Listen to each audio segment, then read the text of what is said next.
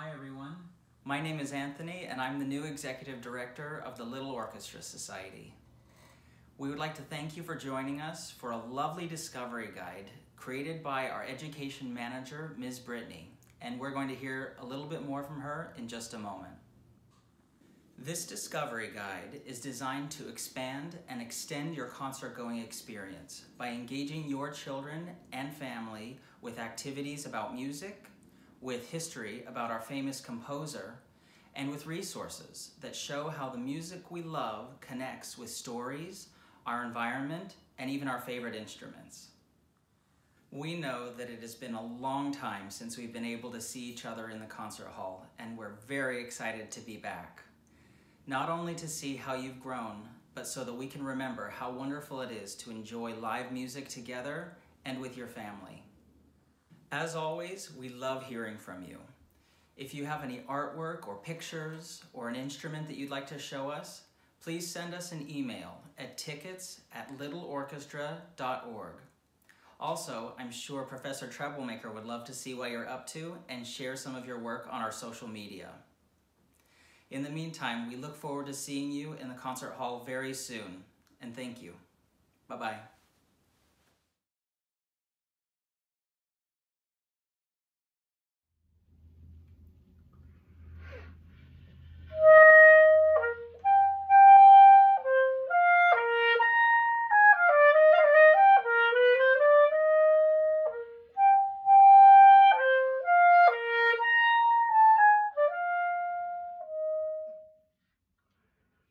Hi everyone, my name is Alan Kay, and I play the clarinet with the Little Orchestra Society.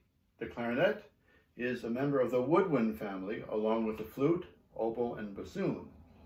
And like the oboe and bassoon, we play the instrument with a reed. There's the reed right there. It's a little piece of wood. It comes from bamboo, actually. And the bamboo is dried out, and we can form it into an object that looks like this. By itself, it doesn't do anything. If I blow on it, you get nothing. Right? Nothing at all. So we have to strap it to the mouthpiece, which is the top piece of the instrument, and tie it on with something called a ligature. That's this metal object right here. Then we can get vibration and the sound of the clarinet. We can go this low.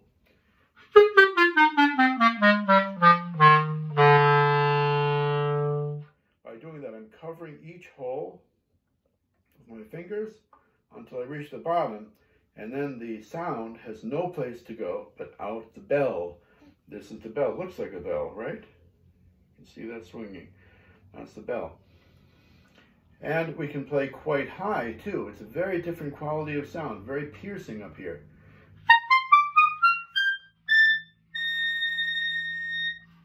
Very different quality. Now here's an excerpt from the orchestral repertoire by Nikolai Rimsky-Korsakov called Capriccio Espagnol, which features the clarinet.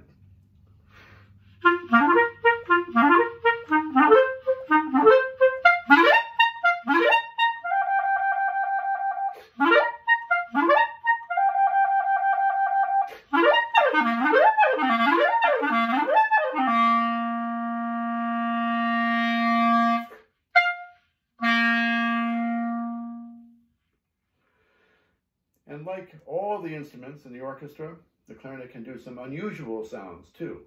We have something called a multiphonic, which means we can hear more than one sound at once. For example, or a more ugly one,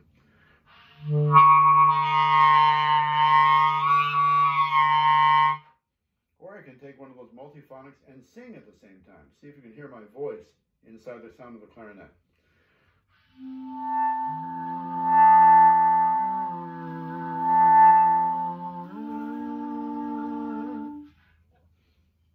So we have these kinds of fun effects on the clarinet as well. And I'll finish with a very famous, iconic solo for clarinet, maybe the most famous solo written for the instrument, by George Gershwin. It's called Rhapsody in Blue.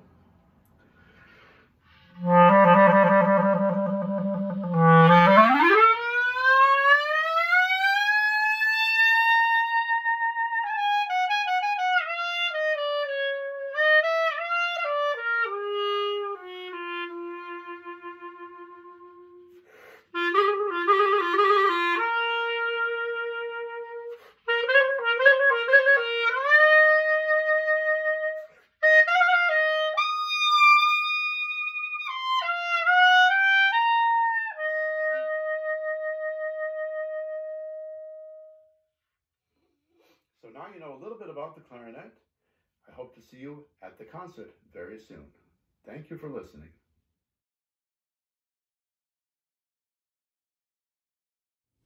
Welcome, musical friends! Thank you for being with us today to learn about our two special composers for this concert, Duke Ellington and George Gershwin. A double whammy, a 2-for-1 deal, a 2 scoops is better than 1 kind of situation. They are both well known for their mark on the jazz world. Now, I don't play jazz, but I love to listen to it. So today we are going to be learning side by side. And I think that you will discover, like me, that our composers have many things in common. Ellington and Gershwin were born just 1 year apart. Do you have a guess about which one is older? Well, Gershwin was born first, so he is older. Gershwin was born in Brooklyn, New York in 1898, and Ellington was born in Washington, D.C. in 1899. And compared to our other composers, that's not too long ago, just 122 years. Both of our composers had different names when they were born. Duke Ellington was born Edward Kennedy Ellington, and George Gershwin was born Jacob Gershwin. I wonder, what was Professor Treblemaker's name when he was born? Both of our composers grew up playing piano. Ellington began when he was 7 years old, and Gershwin when he was 11 years old. They began performing professionally and wrote their very first songs before they were even 18 years old. Amazing! Both Ellington and Gershwin paid close attention to sounds and images all around them to help inspire new music. What is something that you do during the day that can inspire a song? What sounds do you hear? Ellington moved to New York when he was a young man and began playing in venues all over Harlem. He started out playing with just 6 other friends to make a band, and it grew over time to be 14 people. Ellington's band was known as the best in the world. Something special that he did was pick his musicians based on their unique sounds. He always worked to highlight the very best of his musicians' skills. He was constantly experimenting, just like a scientist. And this only made his skills at composing better and better. Gershwin also worked in New York as a young man as something called a song plugger. He would perform a song for customers so that they could hear what it sounded like before they bought the sheet music for it. This was way before you could pull up YouTube or Spotify and just listen to it. Can you imagine? In addition to being a song plugger, Gershwin worked on Broadway as a rehearsal pianist. He would play the music for the actors as they were preparing to sing their parts. During these years, both Ellington and Gershwin's jobs allowed them to work on their skills as pianists, composers, and arrangers. Now, say that word with me. Arranger.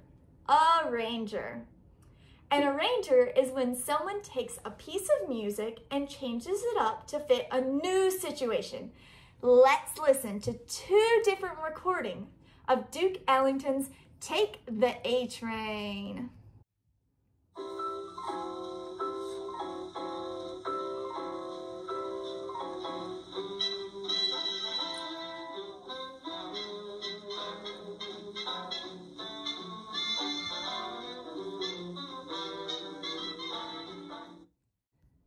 And here's our next one.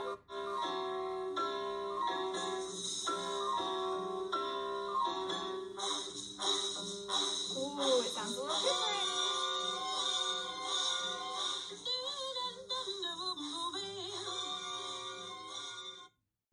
Did you spot all the differences? They could do things like use different instruments or change how fast or slow it sounds. Gershwin worked alongside his brother Ira for many years. George would write the music and Ira would write the lyrics or words to go along with it, just like this one. I got rhythm, I got music, I got my man, who could ask for anything more? I love it.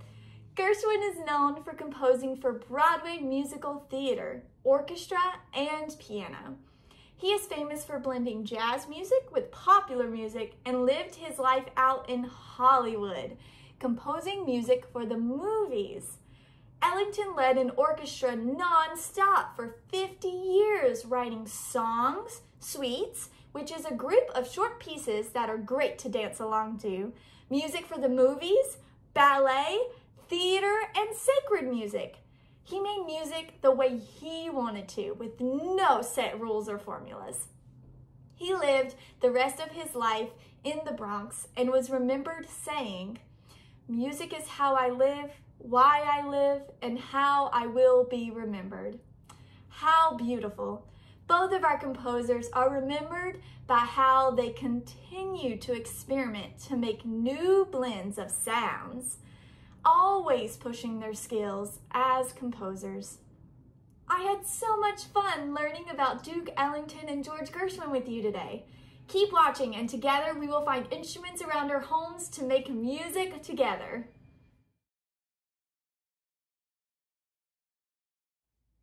Welcome back for our activity. One of the most important parts of jazz is improvisation. Have you heard that word before? Have you ever had to play an improv game in school where you act out something silly on the spot? A cat chasing a mouse, a giraffe flying a spaceship. Have you ever had to improvise making something when you don't have what you need?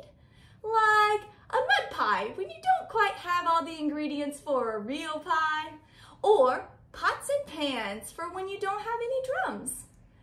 Improvising in music is when a person playing an instrument or singing makes up the music on the spot. They play what comes to their mind at that very moment. Anything can happen. How fun does that sound? Today, we are going to improvise our very own solos using instruments you can find around your home. Let's improvise and find an object around your house. Yes, Professor Treblemaker, great idea. That makes a sound. These are just some examples that I came up with. Let's hear what they sound like. I have this one, a strainer and a spoon, and I thought I could scrape this one. I like how that one sounded. 2 spoons that I can hit. And then I put cereal, some Cheerios, into a jar for me to shake. And then also if I shake it towards the lid, it makes a different sound. So I have 2 sounds with this one. I have another object that I can hit. I have a spatula, a Hufflepuff spatula from Harry Potter, that I could hit on top. Or I could use the wood side and hit on the side, and it makes a different pitch. I like that one. That one's great. And then I have a Tupperware that it kind of acts like a drum that I can hit with just my hand. Has a really cool hollow sound. And lastly, I have my cat Duncan's cat toy. So this one's cool because it has like a crinkly sound and a bell. So I thought I could play it 2 ways. Or I could crinkle it. I like that one. That one's funny. Which one am I gonna choose? You know, I kind of like the scrape sound, so I think I'm gonna use that one. Yeah, that one's it. So how about you pause the video and go find an instrument around your house.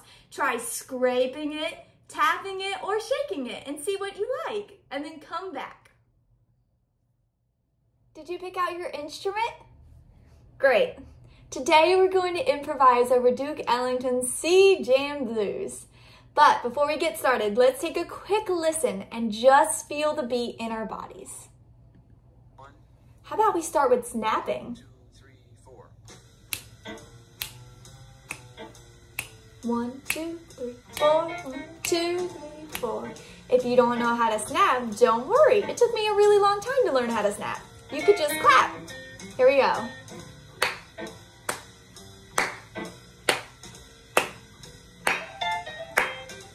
Another cool thing you could do is make the sound, the hi-hat sound with your mouth, like this.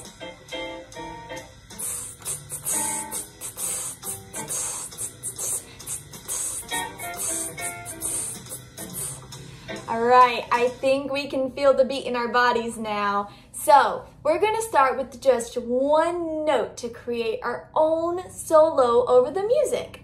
But if we just have one note, then we have to focus a lot on our rhythm. And don't worry, there are no wrong ideas. We are just going to be creative and most importantly, have fun. Well, I'm glad you asked, Professor Treblemaker. Rhythm is the sequence or patterns of sounds and silences. First, watch me and I'll show you how to do it. I'm going to improvise for my very first time just for you. Let's see what happens. 1, 2, 1, 2, 3, 4.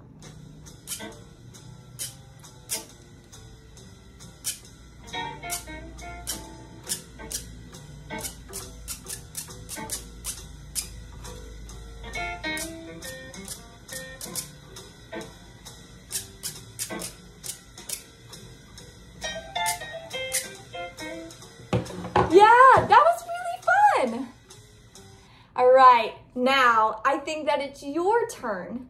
So I'm gonna start the music over and I'm just gonna sit back and listen. Good luck, remember, have fun, and that there's no wrong answers or ideas. All right, are you ready? Here we go. 2, 3, 4. Yeah, you're doing it.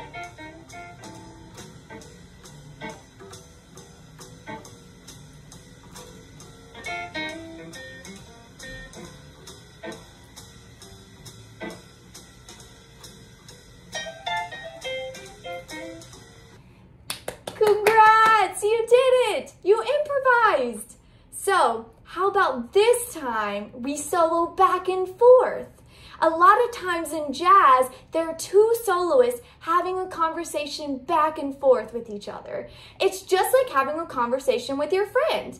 I could say with my instrument, "Do you like pizza?" And you could respond with something like, "Yes, I do, pepperoni, please." So how about I play first and then you respond back to me? You can play the same rhythm as me or something completely different. Watch for me to point to you when it's your turn. Here we go.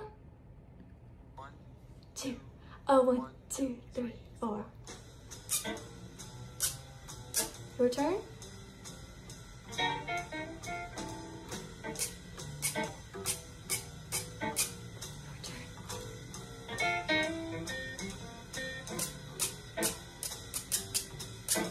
Your turn.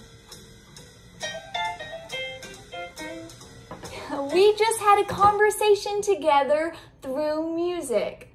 I'm so proud of you. So I think Professor Treblemaker would love to hear what it sounds like with you improvising. Could you record yourself and send us a video? I will include Duke Ellington C Jam Blues below this video in case you want to go back and improvise all day long.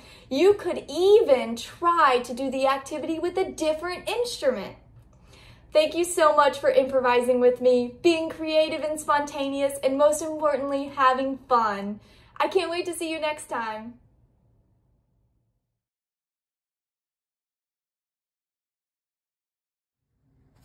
Hi everyone! Welcome back to Reading Time with Jordan. Today we're going to be reading Play This Book by Jessica Young and Daniel Wiseman. There's a lot of really fun instruments that we're going to be making sounds for in this book.